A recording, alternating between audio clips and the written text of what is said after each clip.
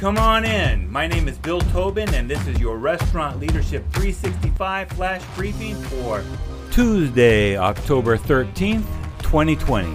As restaurant leaders, we naturally want to reward our staff who are dependable and do great work for us.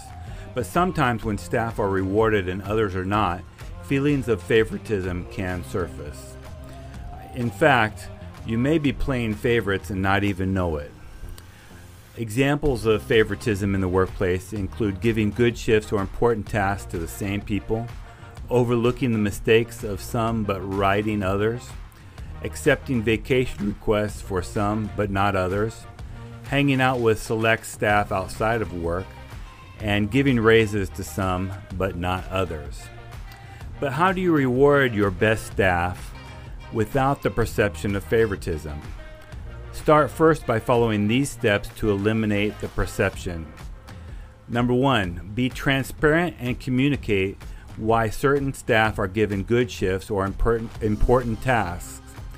If staff understand your decision-making process, they're less likely to complain.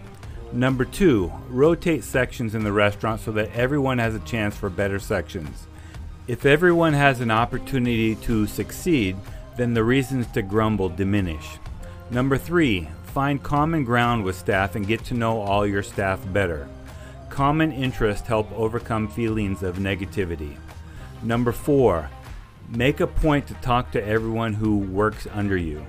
Regular and honest feedback can help establish trust with employees. And number 5, avoid bad-mouthing employees in front of other employees. It's unprofessional and will only bolster the idea that you play favorites. With the perception of favoritism diminished, it'll be easier to reward your people for doing a good job. So your task for today: learn to avoid the perception of favoritism in your restaurant. Now go make it happen. Do you have a comment or a tip for restaurant leaders? Text me at 808-201-0550 or find me at restaurantleadership365.com. This is Bill Tobin. Thanks for coming in. See you tomorrow.